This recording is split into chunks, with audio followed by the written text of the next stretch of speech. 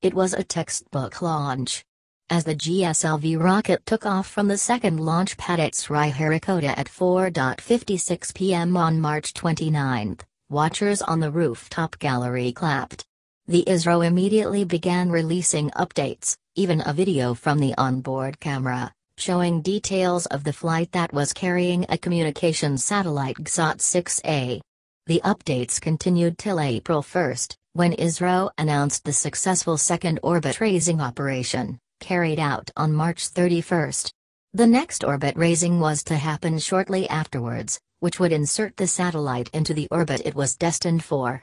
But, after the flurry of updates, an ominous silence followed. ISRO finally confirmed it lost communication with the satellite on April 1. The satellite was on the last leg of its journey when the communication snapped. ISRO has not lost all hope yet. Its chairman K. Sivan said efforts are still on to re-establish contact with the satellite. Realists know that while finding GSAT-6A is not impossible, keeping the hope alive is a consolation. If it happens, it will be a wonder, said Deshavitanu Pillai, Honorary Distinguished Professor, ISRO. What is more important is to understand that such things happen in every space program, said Pillai. While it is not a happy event, it should not have any impact on the next planned missions. ISRO has a busy calendar this year. It is moving on to heavier launches, and we have got to move on. While it is still too early to say what went wrong, it is clear what did not go wrong. The GSLV Mk2 rocket, the biggest and heaviest in ISRO's present stable, which carried the payload, cruised just fine.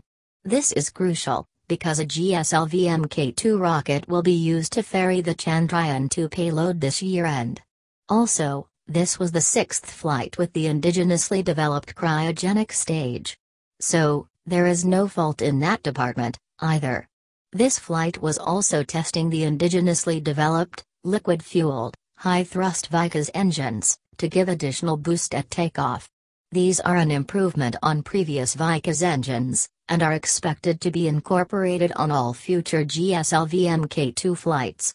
Though everyone is tight-lipped now, it does seem that the rocket, with all the added technological components, has passed the test. It is only the satellite that has gone rogue. Other space agencies, too, have had their share of misses, though many go underreported. The most recent one was the African nation Angola's maiden space venture, GSAT-1, which was launched on December 26 last year from Baikonur in Kazakhstan, by Russia. Soon after launch, the satellite lost contact with its ground stations. The next day, however, scientists re-established contact with it, and on December 29, Roscosmos even announced that GSAT-1 was in good health. But, a few days later, the North American Aerospace Defense Command, NORAD, detected that the satellite was drifting, and by mid-January, it had gone beyond its operational point in space. On January 15, Moscow-based RSC Energia said that the telemetry showed that the satellite had problems with the power supply system.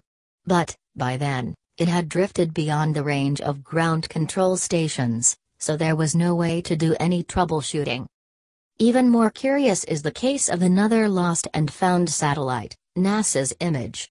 It was launched in 2000 to map the sphere of gases around the Earth. For 5 years, the satellite diligently did its work. In December 2005, it stopped sending images. NASA concluded that the power supply subsystems had failed, and nearly forgot about Image. NASA's Images systems hanged, like it happens with mobile phones. And, just as with mobiles, you first have to drain the battery to reset the system. Image, too, went through a battery draining phase. Then, the solar batteries recharged again, and the satellite arose from slumber. The game of peekaboo between satellite and ground center can stretch on for years. So though GSAT-6A remains invisible for the present, who knows when the radars at Byalalu, Karnataka, might catch it.